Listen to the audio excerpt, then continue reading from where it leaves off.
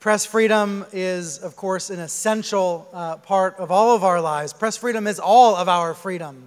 And an event like this helps us to remember and reflect on that. So let me turn to our first guest here for the second half of our festivities. Our next guest is an activist, a blogger, and a motivational speaker whose work is in demand. She works with organizations like the World Wildlife Fund, We Day, and Free the Children. And she's not old enough to vote yet. We might all work for her one day. In fact, this next guest has just been accepted into the School of the New York Times Summer Academy. She's going to spend 2 weeks living and learning in New York with faculty from my alma mater, the New York Times. So let's say congratulations and welcome to Hannah Alper. Come on out. All right. Hi, everybody. All set? Hi, everybody.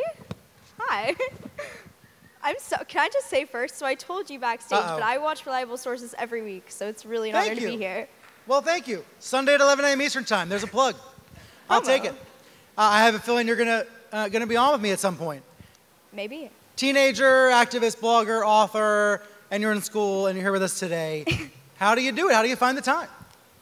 I think that when you love something as much as I love activism and as much as I love talking to people about what I'm passionate about, which is making a difference and changing the world for the better, I think that just drives you. I've learned to be able to prioritize and time manage, and as well, I take a few online courses. I take grade 11 gender studies and Aboriginal issues in Canada online, which has been really helpful because I get to go at my own pace and I get to learn education that I wouldn't learn in public school.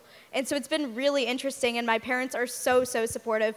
But again, I'm so passionate about what I do, and I wouldn't trade it for the world. So while it does get stressful, I love talking to people about how they can make a difference in their own lives and how they can create positive change. So that just wins over everything. And your interest in journalism, how do you see that connecting to the activism you do, or maybe sometimes the tension between the two?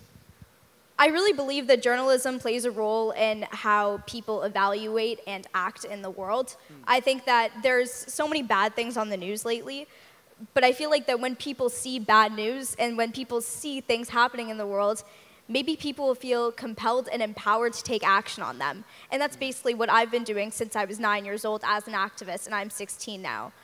I'm an aspiring journalist, and I want to be a journalist because I want to be a voice for the voiceless. And I think that that's why anybody wants to be a journalist, or at least I hope that they would want to be a journalist for that reason. And I want to tell the stories that need to be told. And you know, the whole point of tonight is showing that news matters. And I want to share the news that matters. And again, I want to be a voice for the voiceless, and I want to tell real stories about real people and connect with people. I love having conversations, and I've been able to do that in places like Kenya and Costa Rica and all across North America, talking to people about their stories. And so doing that for a living and telling the truth and sharing facts and hopefully empowering people to do something would just be incredible. Did you say you started when you were 9? Because I didn't build my first webpage till I was 10, and now I feel quite old. You know, and that was in the 90s. The World Wide Web was brand new. There wasn't this news ecosystem. I wonder where in 2019, where do you get your news? So I watch a wide range of news. I watch CTV. Yeah, other than reliable sources. Of right, course, right, obviously. Right. Shameless plug. I do watch CTV, CBC, but I think a lot recently I've started to get more into online news because I think the writing from journalists is absolutely incredible, and they work so hard to put the writing together. And so I think I've been learning a lot from that recently. In February, I did a campaign called #FeedTO, where I packed 100 care packages with things to give out to people experiencing homelessness in Toronto.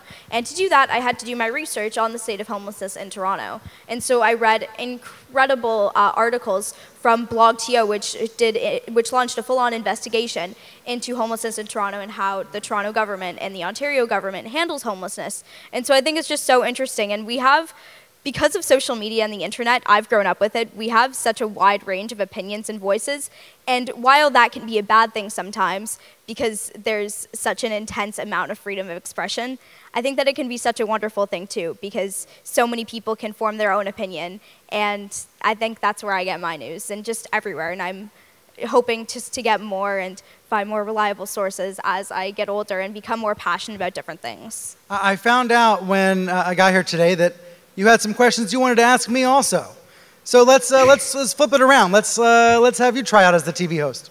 Okay, this is going to be my practice for CNN, right? Good. Okay, great. Let's just play it at that.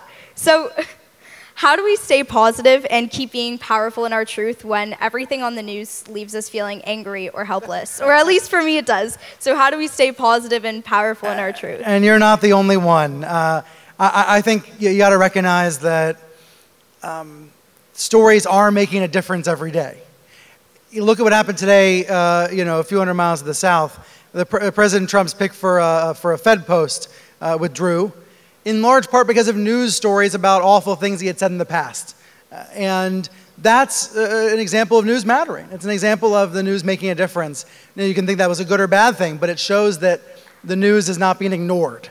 And that's what makes me motivated. When I go in for my show on Sunday, I think about what can I say that hasn't already been said 100 times on cable news? That's not always easy, because we're talking 24 hours a day. Or on Twitter, too. But it's a good challenge. And Twitter, Twitter. I met my wife on Twitter. Really? So there's a real part of me that loves Twitter. I love Twitter. Yeah. I think it's great. But it's also this ugly sewer Yes. of hate and misinformation. And I think it's all about adjusting the antenna or adjusting the tuner so that you hear information and insights, and in my case, I get ideas for guests on Twitter and ideas for segments, but I have to tune out the hate and nonsense and noise, and it's just about constantly adjusting in that way.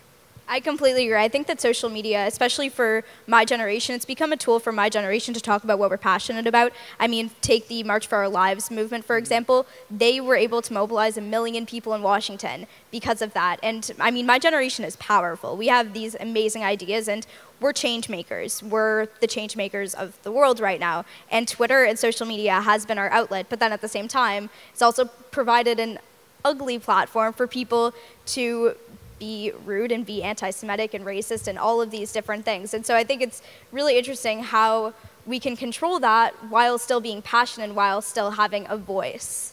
And remind people where they can follow you. Yes, you can follow me at @HannahAlper, and callmehannah.ca is my blog. There we go. Hannah, thank you so much. Thank you. Awesome.